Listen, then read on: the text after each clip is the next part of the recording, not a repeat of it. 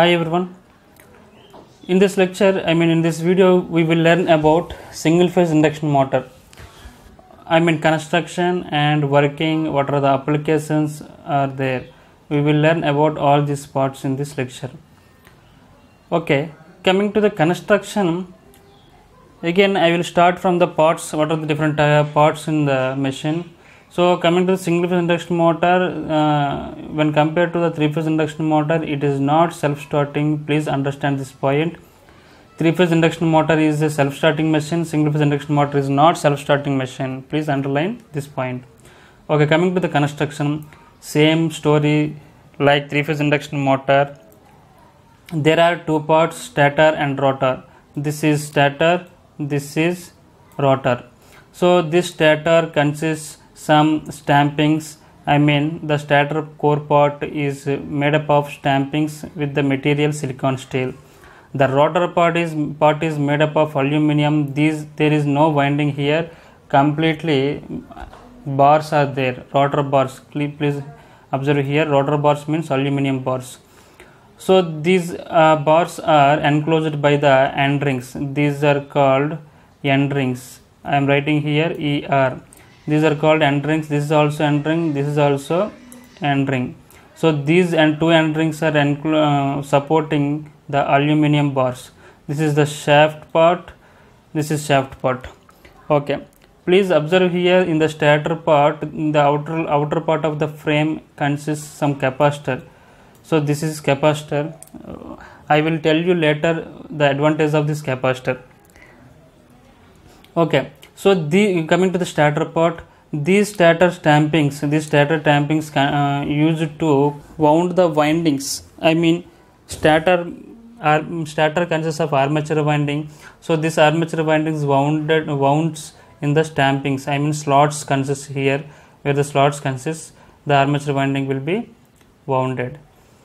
And coming to the rotor part, there is no winding. Completely all are the aluminum bars. Okay. So the main applications of single phase induction motors are small fans, hair dryers, toys.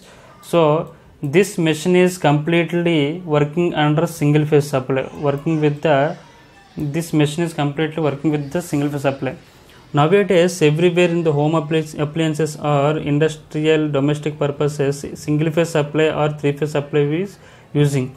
My opinion is completely AC supply is using. So instead of DC machines, we studied or we learned in the first unit DC machines. So instead of DC machines, AC machines will be very comfortable in the usage of home appliances or industrial applications.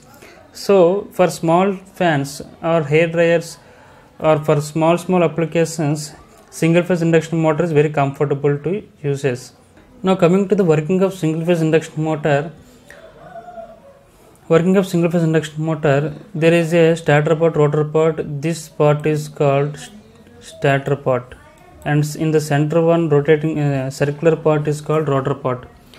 The rotor has squirrel cage type rotor, and stator has two poles. So we can design number of poles, stator poles. We can design as need as want. Okay, when single phase supply is given to the armature, then when the alternating current flows to the armature winding, then alternative flux will be produced in the winding. The air gap between stator and rotor parts is kept uniform when there is a primary winding and secondary winding. So this is primary winding, this is secondary winding. It is a transformer.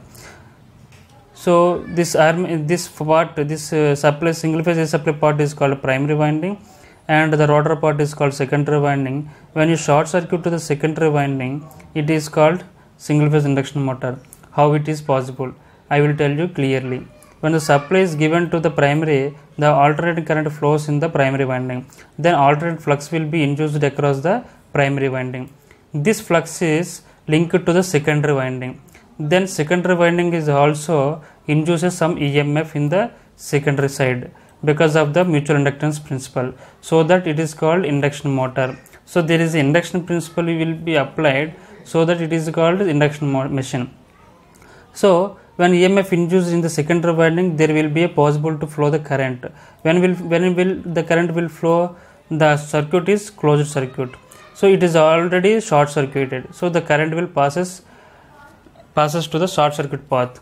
So when the current passes in the secondary winding, there will be a alternating current. So when the alternating current passes through the winding, then alternate flux will be produced. So this primary flux and secondary flux opposes each other, then it will rotates in the either direction, but it needs a initial torque, but it needs initial direction. So if you want to rotate in the clockwise direction, but then you need to rotate or move with your hand in the clockwise direction, then it will rotate. So the rotor part needs initial torque. So this is mainly drawback, so that it is not a self-starting machine. But in three-phase induction motor, there is a rotating magnetic field, so that is a self-starting machine. It is not a self-starting machine. So if you observe in the speed torque graph, if you observe here speed torque graph, when the speed is 0 at the initial position, then there is a torque also 0. So if you move it is forward direction, if you want to, for example, if you move the rotor part in forward direction, then torque will be developed slowly to the high position. When it attains the speed, it always rotates with less than the synchronous speed. Synchronous speed means ns is equal to 120 f by p. 120 p, already you know the relation. So if you, for example, if you rotate in the backward direction or anti-clockwise direction, then it will also develop the torque, negative torque. Then it will rotate in the negative direction, reverse direction. So like that, the single phase induction motor will rotate and develops the torque by its own. So if you want to rotate as a self-starting machine, then there are some types, different starting methods. Those are 4 types. I will tell you clearly in the next class the working and operation of these 4 starting methods. But main important part is the rotation of the 2 fluxes. The mechanical force of the rotor part is mainly depending upon the double field revolving theory.